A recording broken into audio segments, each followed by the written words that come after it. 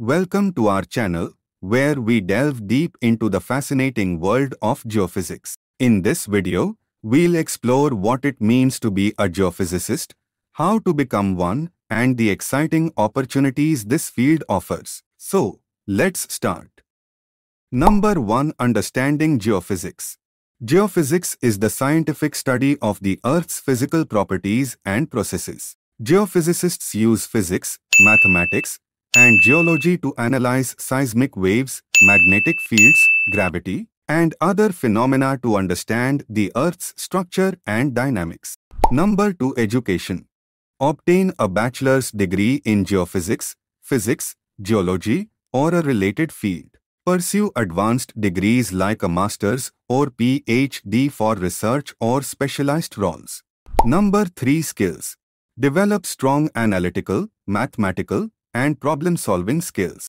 Gain experience with geophysical software and equipment through internships or research projects. Number 4. Top college. Stanford University, California Institute of Technology, Massachusetts Institute of Technology, University of California, etc. Number 5. Future scope. Geophysicists are in high demand across various industries, including oil and gas exploration, environmental consulting, mining, renewable energy. Number 6. Job positions. Geophysicists can work as exploration geophysicists, seismic interpreters, environmental consultants, research scientists, or professors. They may specialize in areas like seismology, electromagnetics, remote sensing, or hydrogeophysics, depending on their interests and expertise.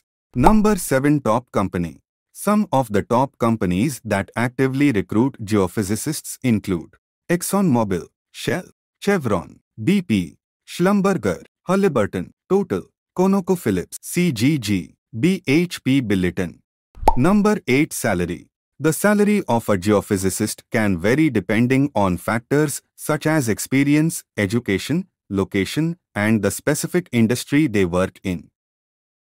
Thanks for joining us on this expedition through the world of geophysics. Don't forget to like, share, and subscribe for more captivating insights into the wonders of science. Until next time, keep exploring.